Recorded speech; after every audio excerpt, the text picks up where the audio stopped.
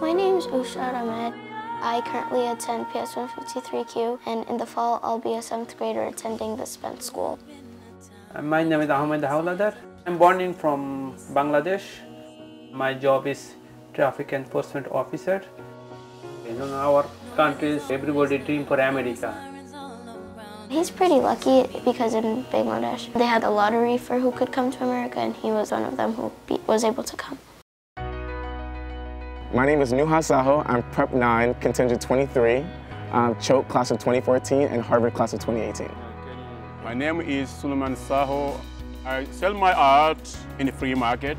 Come here, do the business. That's why you get me in America. About 2 years ago, my mom passed away, so my dad's been functioning as an only dad for me and my 5 sisters.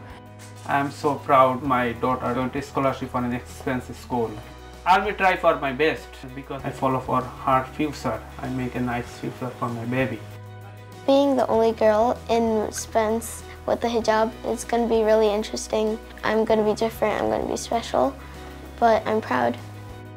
The middle school I was coming from in the South Bronx did not prepare me at all to compete in subjects such as math, science, because some of those kids have been going to private school all their lives, and I didn't have that opportunity. And prep for me was a kind of leveling ground to get all the students in the program up to a certain level where we could be able to be competitive at these private schools.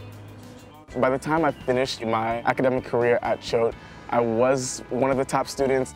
I got the school seal prize, which is one of the highest honors at the school. Right now, America is kind of weird and filled with controversies. I want the future of America to be very diverse and peaceful and a great place where everyone feels welcome. When I think about my hopes for the future, I really want to make an impact in healthcare. I grew up in the South Bronx where almost everyone I knew had asthma. And even 5 miles away in the Upper East Side, that's just not the case. So I've seen these disparities firsthand, and that's where I want to have the impact.